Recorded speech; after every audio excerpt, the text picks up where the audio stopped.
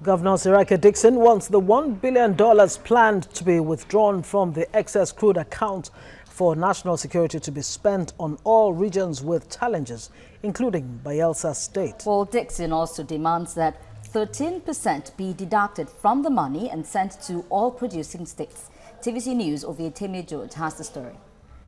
Governor Siraka Dickson told journalists that while Bayelsa State is not opposed to the withdrawal of the funds to enhance national security, regions plagued by similar challenges should not be left out.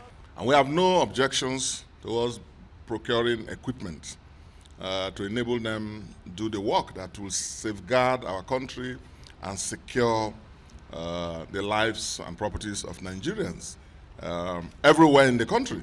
Bayelsa, therefore, inclusive.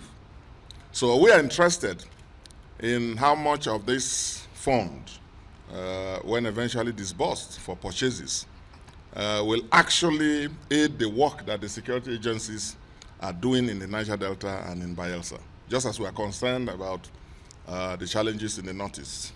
This security investment should be general in nature and should go to support the equipment of our military and security services across board, not just in one particular area of the country. The Bayelsa governor said he had discussed the issue with the chairman of the Economic Council, Vice President Professor Yemi Osinbajo, and also the chairman of the Governors Forum. The 13% derivation has a rationale, which is why you have it there in the Constitution. Because the Constitution, all of us realize that those states like Bayelsa that are producing oil, we also have our own peculiar challenges, environmental as well as even security. You know, we deal with community and we support the work that the security agencies are doing. So our position, therefore, is that eventually this money is to be given. Then firstly, the derivation, 13% derivation component has to be worked out.